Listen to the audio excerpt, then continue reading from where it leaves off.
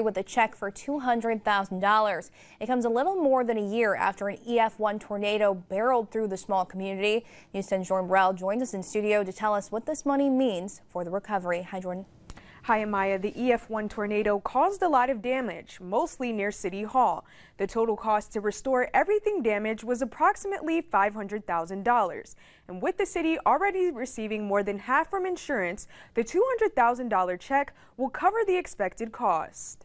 We had to dig ourselves out before we could start helping the community. We had 2 buildings that were completely destroyed and the roof partially torn off of a third. More than a year ago, on August 11th, an EF1 tornado swept through the city of Perry, causing a lot of damage and costing a lot of money.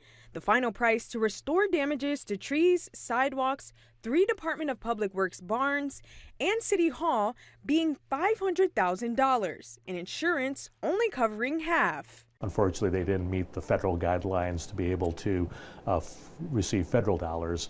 But we saw the significant damage that happened here in the city. We wanted to make sure that we could help them out.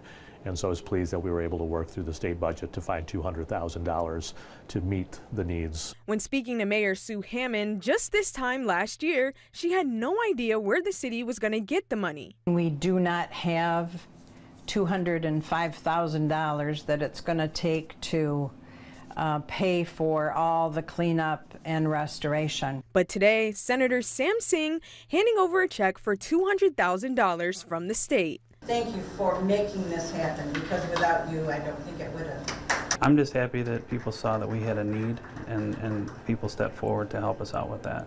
The community came together during the event, and it's nice to see that we weren't forgotten about after the event. The city of Perry has started cleanup already. The check will be used as reimbursement, but also to get started on projects they haven't been able to yet. Amaya? Thank you, Jordan. A new homeless shelter